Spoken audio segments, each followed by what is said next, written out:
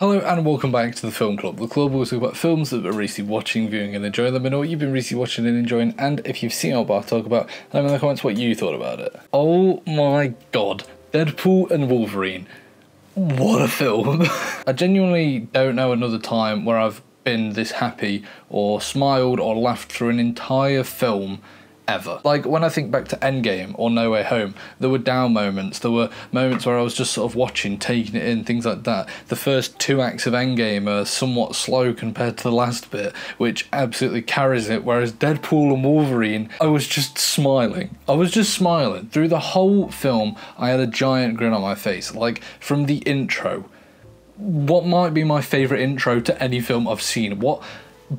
Just a perfect way to sum up Deadpool. Him dancing away while just murdering people in just brutally vicious ways. It sets the tone outright. Even the look of it is just astonishing. Like, the fact that I'm pretty sure this whole scene is CGI, like from the backdrop and everything, so good. The fact that it picks up where Logan finished off, incredible. Then moving through into finding where Deadpool is now, the fact that he got rejected by the Avengers and now he's just off selling cars and his life's gone downhill, to then the TVA coming in and it all gets turned upside down. Oh, in the void, just everything.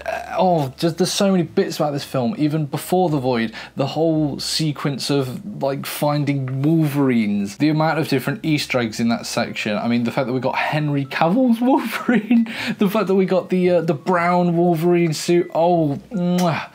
Hulk. We got Hulk. Just, there was so many bits in that little bit alone that were incredible. Entering the void and then just everything that ensues in there. Like, oh my god, seeing Chris Evans take the hood off, I was like taking so many different bets in my mind as to who it was under that hood. For him to then take it off but then say flame on, oh my god. I was just laughing. I was just like laughing and excited like a giddy kid.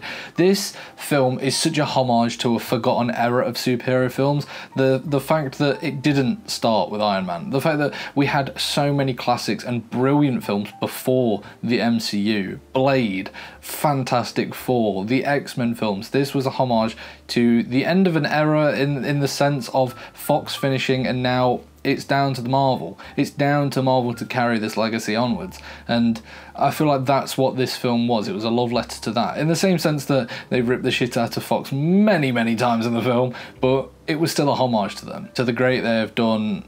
And while it never really has lived up to Marvel, they've still done some fantastic films. The obvious thing to talk about with Deadpool and Wolverine is the comedy. Like, the comedy is the absolute most Deadpool it's ever been, in my opinion. I think the comedy in this film made me laugh so much more than 1 and 2. Like, in 1 and 2 there were moments where I didn't laugh for a while, whereas this, it felt like every 10 minutes there was something that was just making me laugh out loud. The comedy was so outlandish, the sort of references to real world stuff, to Hugh Jackman's divorce, to Blake being Ryan's wife, just all these different things. I just loved it. I loved the references to Disney and Marvel, and like the fact he literally gone out and said, yeah, we're joining it at a bit of a low point. Like, they're taking the piss out of the franchise they're joining.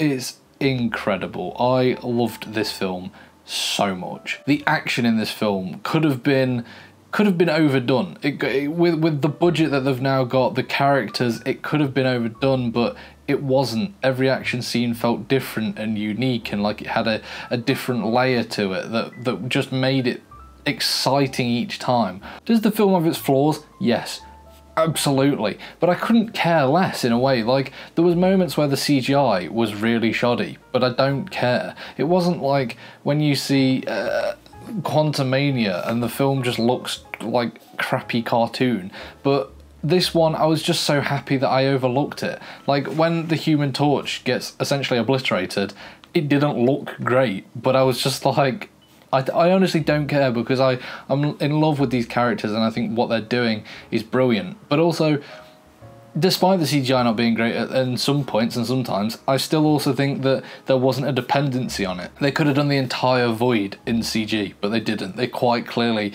used some locations, some real life locations, and it blended the two together in a way where it wasn't just overly distracting. The fight at the end, like Wolverine jumping out of the bus. Yes, he was probably CGI in that moment, but I don't care because it looks so cool. Like, I will gladly overlook bad CGI. Or it's not even bad CGI, it's just overly looking like CGI. But I don't care because the film is fantastic and I'm loving everything that I'm seeing. That Deadpool v Deadpool's scene was so good. Like, just seeing all the different Easter eggs, whether it be to Ryan Reynolds or to the comics, and just seeing them rip through them.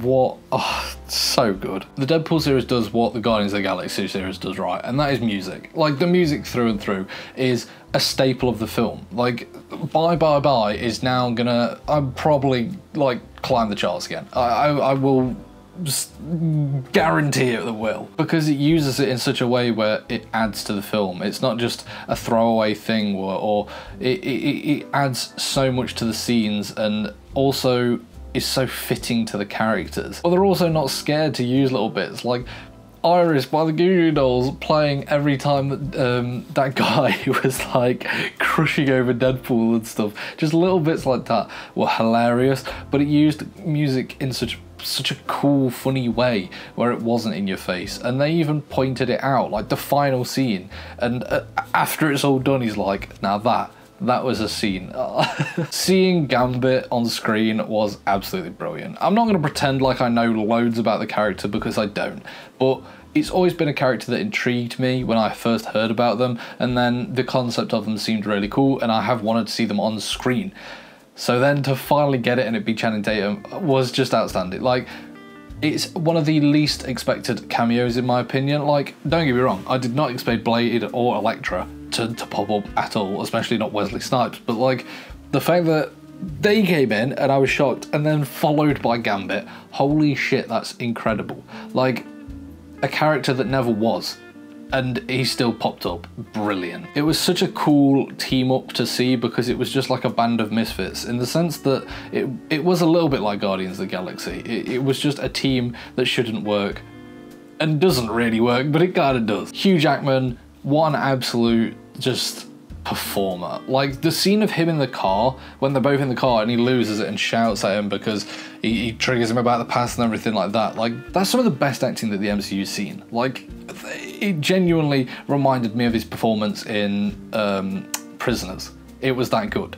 Like, yes, it's a superhero film, but Hugh Jackman just delivers some incredible scenes and some incredible lines. He is outstanding in this film. If we never see him again as Wolverine, which I kind of hope we don't, because I think this was a good ending place. Like, Logan was the perfect ending place, but now the fact that we've got this with him, like, we've got him in classic suits and a comedy, and Deadpool's brought him back, and just all of it works so well. But I kind of hope we don't see him again, because I would be happy with that being the ending, that he sort of lives his days off with X-23. Like, that, what an ending, what a film, what a film. Been a while since I've been excited by a Marvel film, and when the Marvel intro started playing and Deadpool was singing over it, I just smiled, and I thought, I'm back. Like, I feel excited again. And while I'm not sure about the future of MCU, like with the next Avengers film and Robert Downey Jr. coming back, I'm not entirely sure about how I feel about it, but at least we got this. And it was, in my opinion, the ending to the best trilogy that Marvel has seen. Like, even though the first two aren't Marvel, I still will hands down say it's the best trilogy of Marvel. I won't say it's the best superhero trilogy, because The Dark Knight still probably holds that, but it's good. It is really good. Let me know, what did you think of Deadpool Wolverine if you've seen it, and I will see you next time on The Film Club.